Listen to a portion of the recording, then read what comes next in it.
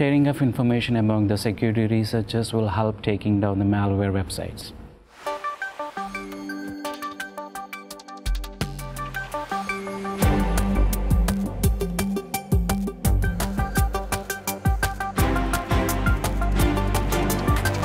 Ganesh, it looks like the guys at abuse.ch have a new project out, and it looks pretty promising. What can you tell us? Sometime last March 2018, they started a project called URL Hash. They want to identify malware URLs, actually websites which are serving the malware, identify them and coordinate to basically take down them. In the next 10 months, they're able to take down 100,000 malware websites. Great. From the contributions from about 265 security researchers worldwide. That's really good. I've heard of similar efforts relating to spam and phishing, where people share phishing URLs, but in this case it seems to be specifically for malware download URLs. But even though there's a positive spin on it, there seems to be some numbers which we need to talk about, which will give some light about it, what's going on here.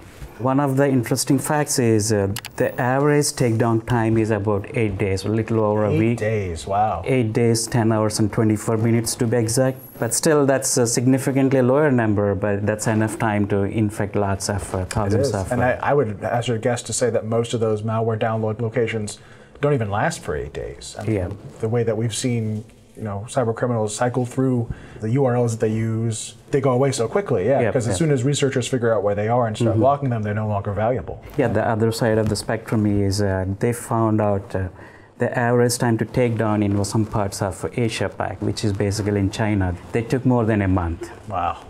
So that's a wide spectrum of reports actually they are giving. The goal for them is to bring that number to the lower the number, the better. This has been noticed by the various ISPs worldwide. They're able to actually take down the websites, and in that sense, actually, it helped in the bigger picture.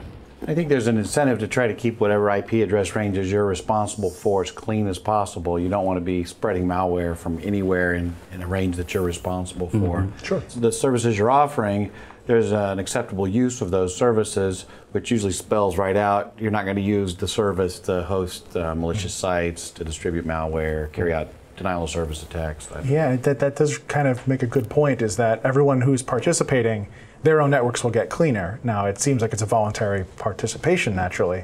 There are still going to be bulletproof hosts and other people out there who have no interest in cleaning up their own networks because they make money from doing that. It does at least help show where the people who are willing to try and fix the problem reside, and then maybe there's a way you can put more pressure on the folks who are resisting that. The crux of this story is, I think, sharing is caring. Even though it's an incredible effort, but there's still something needs to be done.